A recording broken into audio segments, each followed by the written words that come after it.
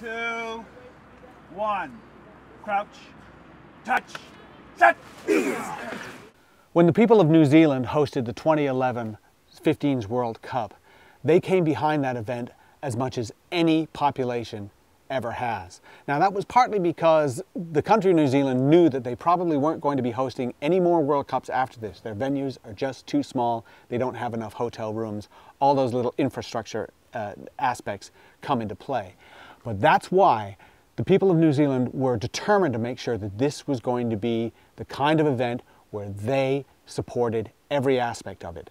There were going to be no empty stadiums on their watch. There were going to be no communities that weren't behind the event 100%. It was a matter of national pride, not only for the organizers and the administrators, it was a matter of national pride for the people. Now flash forward 2 years to Moscow and the Sevens World Cup that just concluded. Held at Luzhniki Stadium complex, we didn't really see that sort of thing, partly because Moscow is just one massive multicultural city, but it was also because of the venue. Luzhniki Stadium holds 90,000 fans, and we know there wasn't anything near 90,000 fans at the stadium. And in fact, there could have been 20,000, there could have been 15, there could have been 30,000. We wouldn't know. If you watched the event on television or on webcast, what did you see in the background? You saw the nightmare for any kind of sports promoter. Masses and masses of empty seats. And why did that happen? Well, first of all, Moscow, not necessarily a destination city.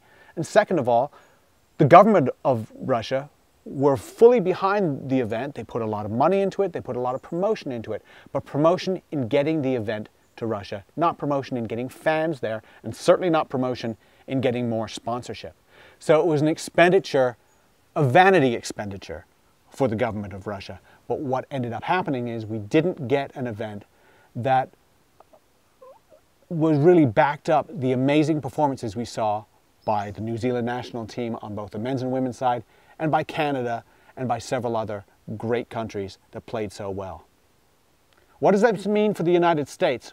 Well, USA Rugby is going to be putting in a bid for the Sevens World Cup in 2018. The timing has been changed. We'll be waiting 5 years because they want 2 years between the 2016 Olympics and then the World Cup and then the 2020 Olympics. That gives a little bit more time for USA to really get it together, and frankly, for the IRB to really get it together. This tournament cannot be something where you just hold a bunch of games on a field somewhere, or in a massive stadium somewhere, in some place where a bunch of people in suits can feel good wandering around saying, here we are, we're at the Sevens World Cup. What we need is the right venue, where the secondary field is still a stadium and not just a field where people are just standing around, as we saw in Russia. We want the main stadium to be large, but not so large that 20,000 people seem like they're really 20 because their cheers just echo around the empty seats. And what we need to see is backing from the community. Now, if you're not a fan of USA Rugby, or if you get upset because they pick the venue to be, say, in Denver when you wanted it to be in Dallas, or they picked it to be in San Francisco when you wanted it to be in New York, you still need to get behind this. If United States get the bid for the 2018 Sevens World Cup, we as a rugby community need to get behind it because we have to have national pride, not only in our sport, but in our country to make sure that it looks good and make sure that we don't repeat the mistakes in Moscow. And 3, 2,